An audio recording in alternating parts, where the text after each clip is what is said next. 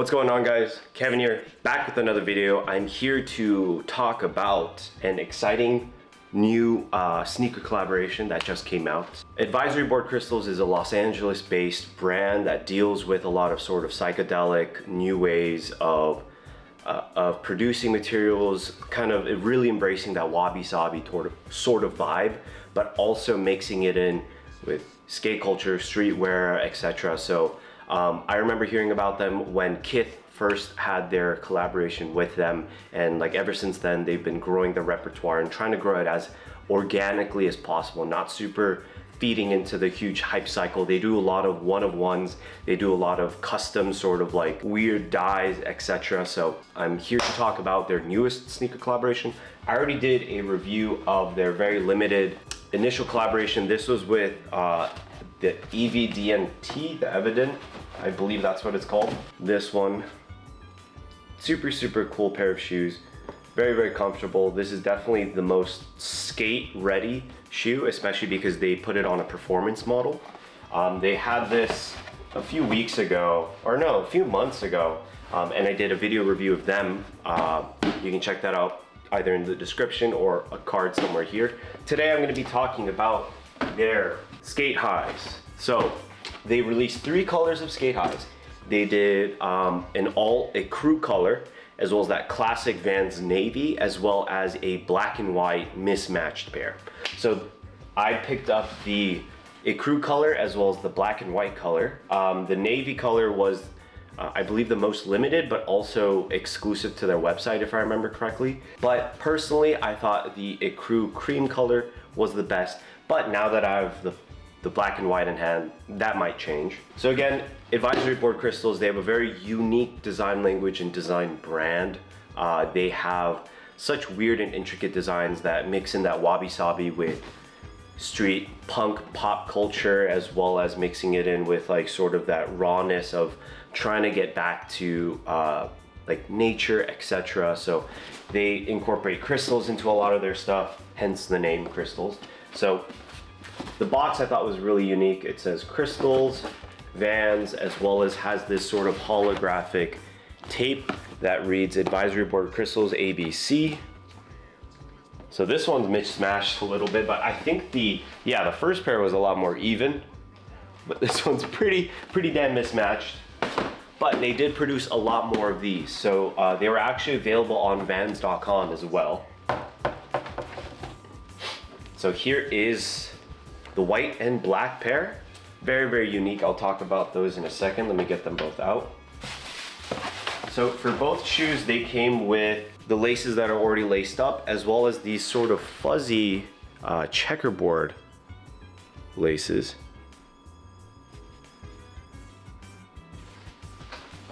Actually came with 2 pairs of those.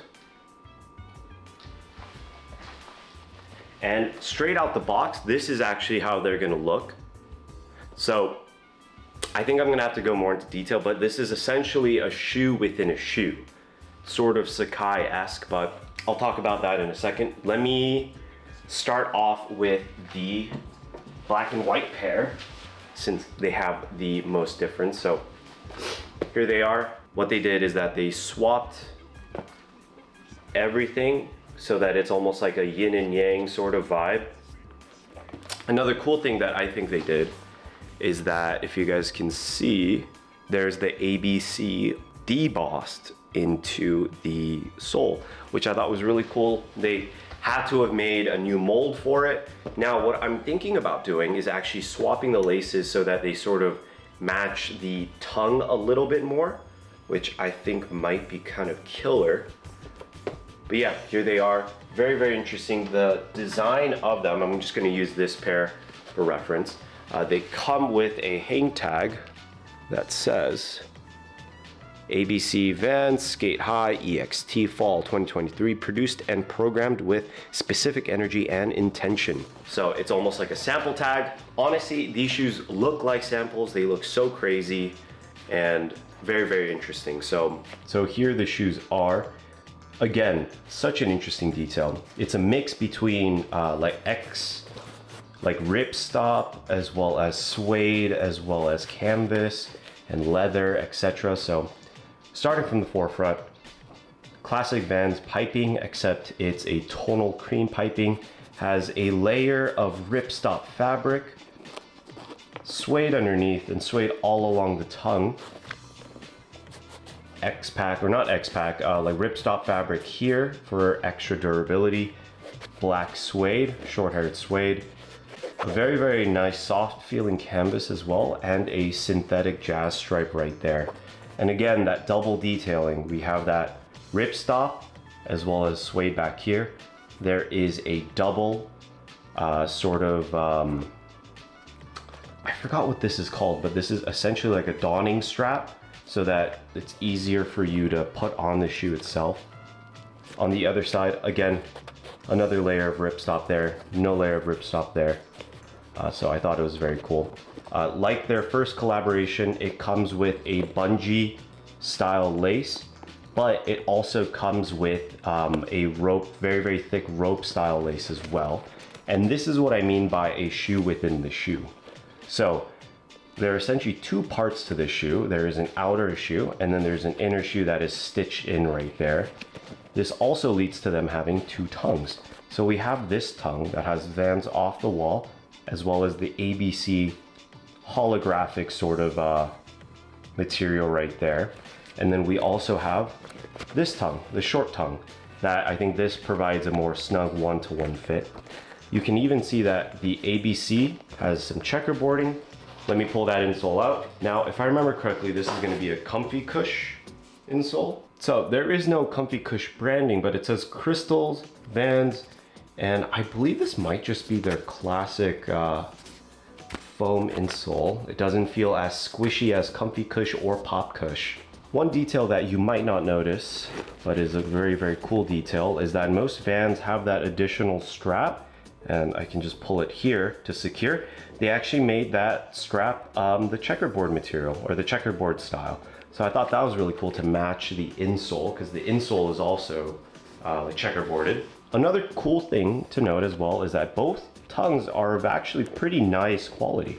The inner tongue has a leather backing with a mesh front, and then the exterior tongue has really, really high quality leather backing with this padding in the back. I would not mind it if like I could potentially, I think I might be able to, I could potentially remove this exterior, or the interior, I mean the interior tongue, and just use this as the actual tongue itself. That would be pretty cool. Again, I'll probably have to do extensive cutting, etc. But again, I think this is a really, really cool pair of shoes.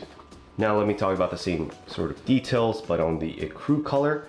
The only difference between the black and white and the Ecru obviously is the color, as well as both pairs are not mismatched. I think this color is definitely the most wearable of all three. The navy one trails behind because I just personally think this Ecru color makes it feel like prototype-esque, you know? Like before they start adding the crazy colors. And I think the black and white is definitely that like punk sort of look and that finished product look, but this feels like a prototype, you know? Same sort of deal, ABC with that elasticated laces, as well as this very, very thick, heavy duty secondary lace that I laced through actually through the top to see how this would feel, and honestly doesn't feel that unnatural. I originally thought it was like, yo, this is gonna be one fucking janky looking shoe, but once you have it on, kind of nice, I'm not gonna lie, kind of nice. The only detail, personally, that I wish they would have changed is the classic Vans back stamp. I do wish that they changed it either to tonal or do something weird with ABC, or maybe make it like holographic or something like that. I thought that would give it a cool sort of vibe, but all right, it's all good. And yeah, those are the shoes. They retailed for, I believe, $120 something, $130 something. I believe it was like $150 after shipping, but again, great like use of materials, and such an interesting pair of shoes that I think people are going to love it or hate it. They're either gonna hate that it deviates so far from the Sk8-Hi look, or they're gonna love it because it's like a reinvention, sort of. They're trying to do something different, because they easily could have just done this in a Sk8-Hi model, not even added anything special or put in extra work or anything like that. They could have completely phoned it in, and they didn't. They really tried something, and I think personally it has to do with VF Corp trying to invigorate some more energy back into the Vans company, because I think post like Syndicate, a lot of that energy has sort of been dwindling down. That sort of cool factor has been dwindling down until, I guess, where it was a few years ago or 2 years ago, where there just isn't enough like niche cool stuff happening at Vans. And I think this is definitely like a start of something.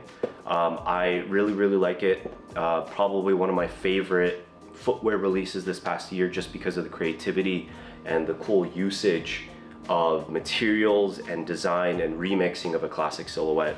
So yeah, thank you guys so much for watching. I will do an on foot of these guys. I recommend going true to size with these. They didn't really change anything from the Sk8-Hi sort of fit, especially the Volt fit. I think it fits great, fits true to size. I would also link down below if they're still available on Vans website. I remember when they dropped, pretty much all sizes were still available on the Vans website, and I think that's the only other place to get them, because I think they're sold out on Advisory Board Crystal's website. So yeah, thank you guys again. I will talk to you guys later. Peace.